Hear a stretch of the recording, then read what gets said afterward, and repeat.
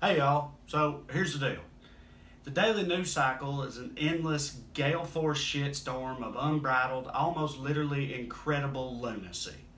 This obviously sucks a whole very lot for a bunch of reasons, but in my opinion, one of them is it allows the lesser lizards out there to fly their bullshit mostly under the radar.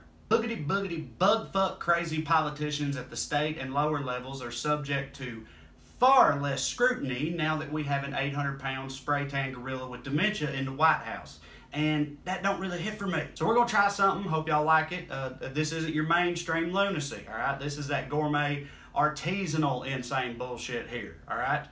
We're going to dig into some of these more low-profile American absurdity stories one at a time in a series that I'm tentatively calling Do What Now? So it pains my soul to say that when talking about Stone Age dipshit politics, there ain't many better places to start than my homeland, rural Middle Tennessee. Specifically, Coffee County, which, despite the name, not the most woke place, turns out. A video recently surfaced of Coffee County District Attorney Craig Northcott sometime in the last year speaking at this, I don't know, religious town hall type of situation, like a church hall. I don't know how God works, but either way, there's one broke brain feller speaking in a room full of similarly broke brain fellers, and at that, DA Northcott was asked this question. Let's say the federal government does something ridiculous like legalize gay marriage, and you're a Christian county clerk working in a marriage license office. Holy shit, this guy's really asking about Kim Davis right now. You know, Kim Davis, that Kentucky county clerk who made headlines a few years ago when she refused to give out marriage licenses for gay people. She looks like a villain in a trailer park version of Harry Potter. Kim Davis, you remember her? Because this old boy sure as hell does. Jesus Christ, do they ever let anything go? I swear, it's like everything liberals ever do is another miniature Vietnam for these motherfuckers. You goddamn right. And speaking of Vietnam, the liberals burned the flag and spit on our soldiers. But I digress. Back to the story at hand here. DA Northcott was asked if he had been the district attorney with Kim Davis when that happened, how would he have handled it?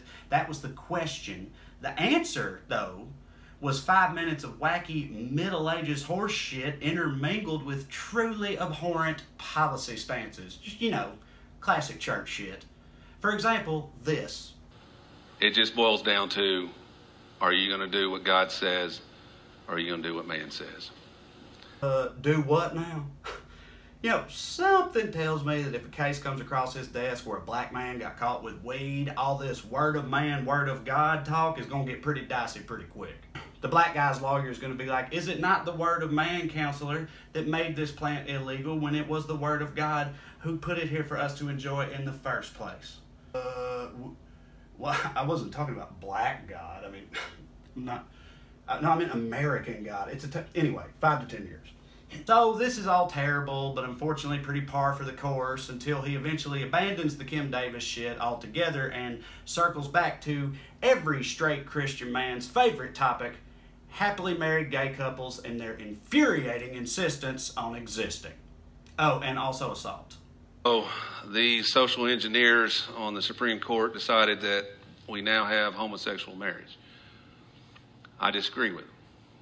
What do I do with domestic assaults? One hand, I don't prosecute them because I don't recognize it as marriage. So to be clear, he's saying that if a domestic assault case involves a gay couple, he will not prosecute it as such.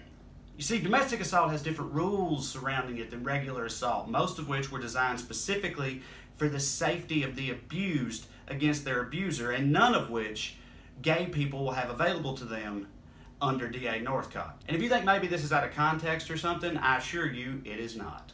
Well, the reason where I came down in my evaluation was the reason that there's enhanced punishment on a domestic violence is to recognize and protect the sanctity of marriage.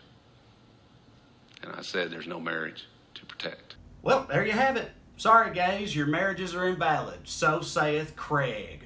That's another thing. This motherfucker's name is Craig, y'all.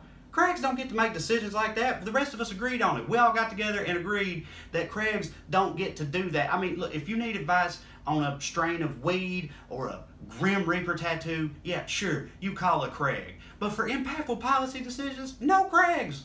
No. So some of y'all are probably thinking, okay, obviously fuck this particular Craig. He is the worst, clearly. But how big of a deal is this really? How often is his little stance even going to come up in tiny Coffee County, Tennessee? Well, actually probably more than you think. Because Coffee County, Tennessee is no ordinary rural Tennessee county, because that is the location of Manchester, Tennessee.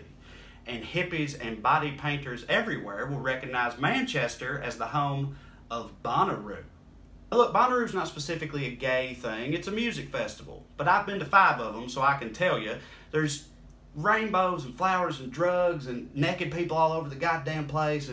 And one time at a Portugal the Man show in 2009, a bouncy young gentleman with a double-ended dildo saved my life. So you can take it from me, Bonnaroo is a truly magical place. And like many truly magical places, it's pretty gay. And now, any illegality that happens at Bonnaroo will fall under the purview of stupid Craig. And maybe it's just me, but fuck that shit out the door, y'all. That ain't it. It's not just gay people with Craig, alright? He also has publicly stated that in his opinion, Muslims have no rights under the law because they don't believe in the, quote, one true God. Well, let me tell y'all right now.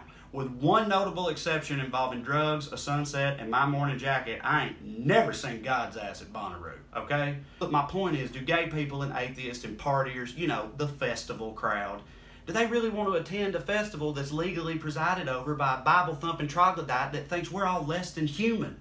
It's a fucking problem.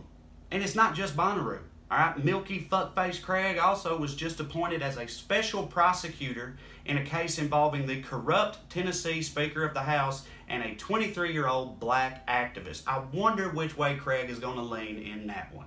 Look, this dude wields real power and is demonstrably unfit to do so.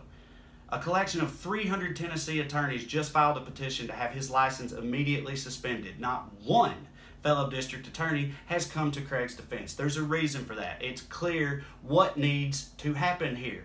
But as anybody from Red State America can tell you, what needs to happen very often don't have a goddamn thing to do with what does happen. So, we'll see. Alright, this has been Do What Now? I'm Trae. Love y'all. Fuck Craig. See you next time.